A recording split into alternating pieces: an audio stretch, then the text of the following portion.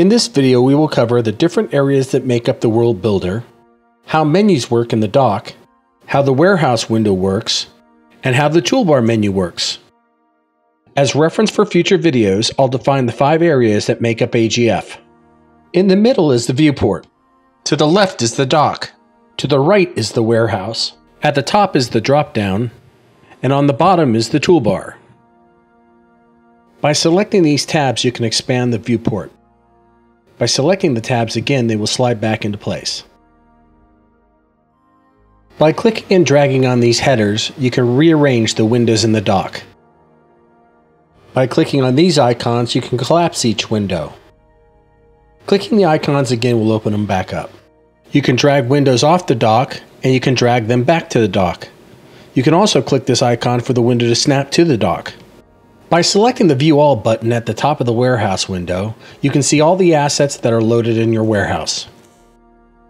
To add more assets to your warehouse, select the Manage Assets button. This opens the Asset Manager.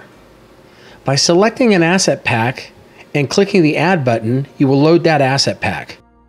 Even the basic version of AGF comes with hundreds of assets that you can assemble into complex levels. As you select each asset, you will see that asset appear in the preview window at the bottom of the warehouse.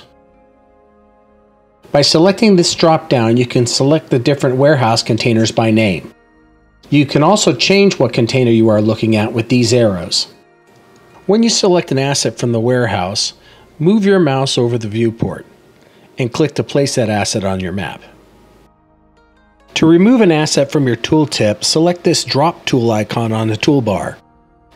Go to the special container in your warehouse and select the Start Locator. Place the Start Locator on your map. Select this play icon on your toolbar. This opens the many players that are available for AGF. Select the internal ARPG player.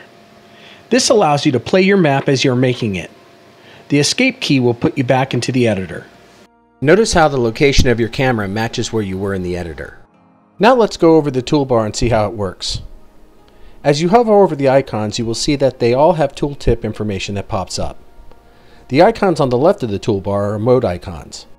When you select the mode icon, it opens additional icons that will appear in the middle of the toolbar.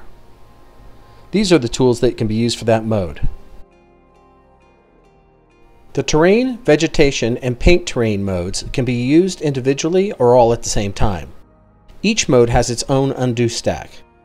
As an example, you can undo the paint without affecting the vegetation or the terrain sculpting.